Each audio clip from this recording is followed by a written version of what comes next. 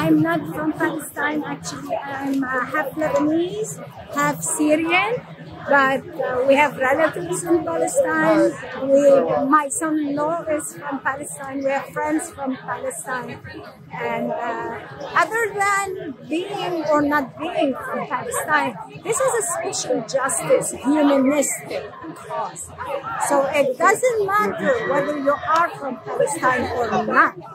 If you care about human beings, if you care about real social justice, not selective social justice, then of course you're going to support the Palestinian cause and oppose the Palestinian genocide, extermination, and annihilation of lands, confiscation of culture.